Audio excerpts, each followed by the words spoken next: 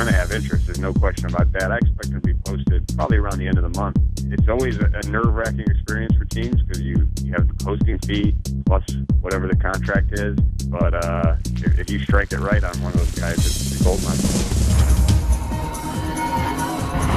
I'm Matt Waymeyer with the MLB.com FastCast. Much like Masahiro Tanaka 2 off seasons ago, another star pitcher from the Japanese leagues could be on his way to the majors if he gets his wish.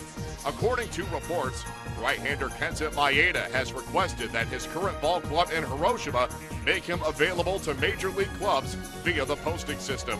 The 27-year-old has won 97 games since the 2008 season with a sparkling 2.39 ERA, twice winning the equivalent of the Cy Young Award in that span.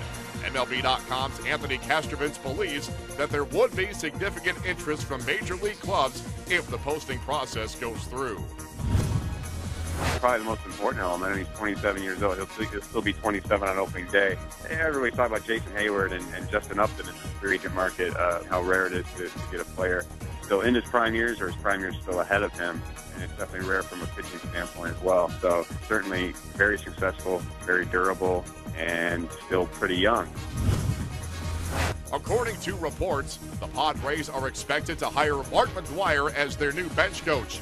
McGwire has been the Dodgers' hitting coach for the past 3 seasons after serving in that same capacity for the Cardinals between 2010 and 2012. He would fill the position vacated by Dave Roberts, who's been hired as the Dodgers' new manager. The former Slugger's contract with the Dodgers expired at the end of October. The LA Angels have come to terms with veteran catcher Giovanni Soto on a 1-year contract.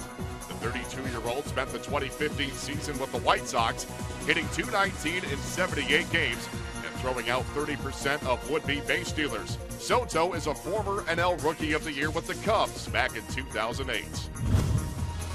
Tuesday was a special day at the White House for Willie Mays and the family of the late Yogi Berra. The 2 baseball icons were bestowed with the Presidential Medal of Freedom, the highest civilian honor an individual can receive in the United States. On behalf of his late father, Larry Berra accepted the medal for the former Yankee great. The Hall of Famers combined to play in 42 All-Star games during their illustrious careers and won a combined 5 MVP awards. One thing we know for sure, if you can't imitate them, don't copy them.